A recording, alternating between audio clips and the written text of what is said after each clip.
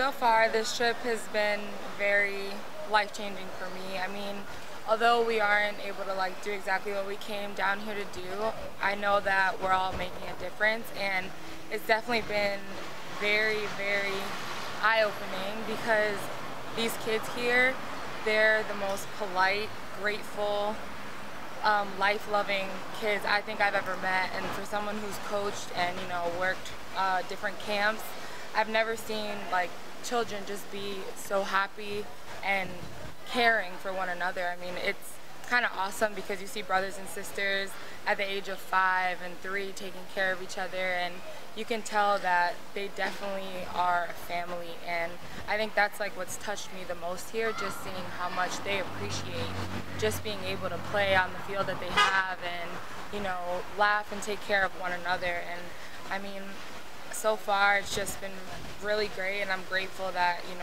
I'm able to be down here and help and do what I can. And this is the first time for me being in a country in Central America, and I'm Puerto Rican, so I have had a little taste of what it feels like to be in a Spanish country, but it's definitely interesting, and I'm really looking forward to finishing up these houses. That's our main goal right now, and we have, I think, 2 left at this point.